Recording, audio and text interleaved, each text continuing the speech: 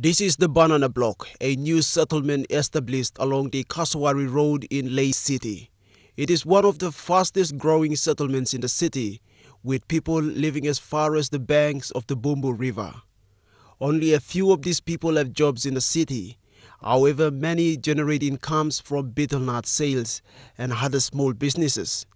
Mi place live lo dis la market all dis la kege we mi place market ya mi place la fede mo school piginini okay online or family blo mi place. Petty criminals have used this place to attack nearby residents for their shopping bags, mobile phones and other valuables. In September, a young man was attacked and killed by petty criminals along this section of the Kasawari Road. Police have arrested 5 people, including 2 females and a teenage boy. Banana block cookie kam go injelia. Now go lines are making long and banana blocks actually name nothing. 2 weeks ago, a 17-year-old boy was killed by petty criminals at the Boundary Road suburb. The perpetrators were from the Sialum compound settlement.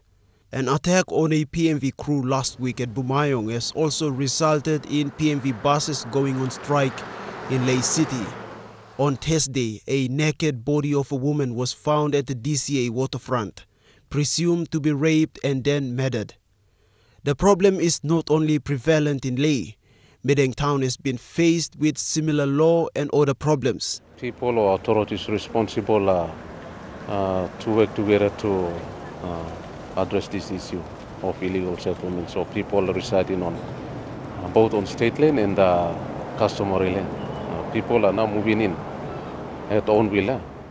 Police have blamed it on illegal settlements as the center of homebrew production and other illegal means of generating income.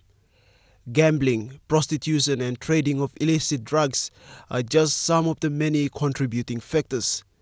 These problems have been ongoing and authorities have to seriously look at addressing them at the community level. Sylvester Gawi, National EMTV News, Leh.